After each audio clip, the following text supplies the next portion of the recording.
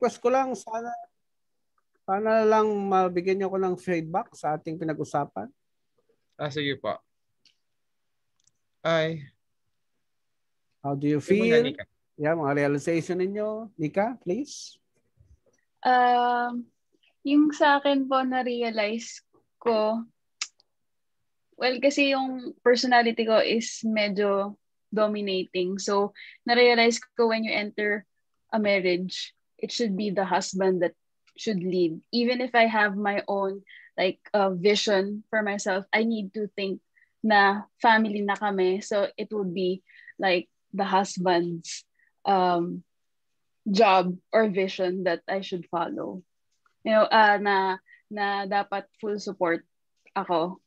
And yun ang talagang tumatak sa akin during this whole session. Thank you, Nika. Narinig mo yun, RJ? Ako, yeah. Ako naman,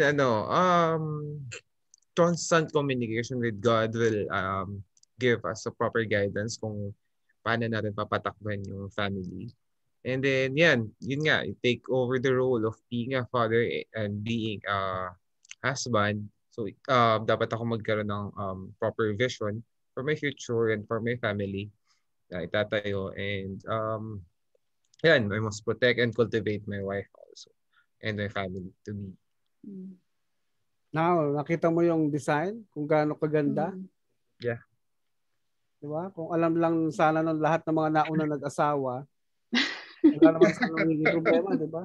If you know the design, wala magma-malfunction sa project. Okay? So, I hope you really learn a lot. Sana baunin niyo yan. Yes po. And application na lang ang inyong gagawin. Okay.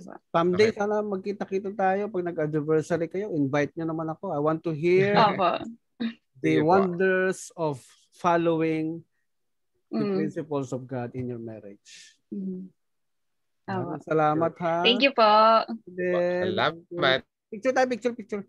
1, 2, 3. One more. 1, 2, 3.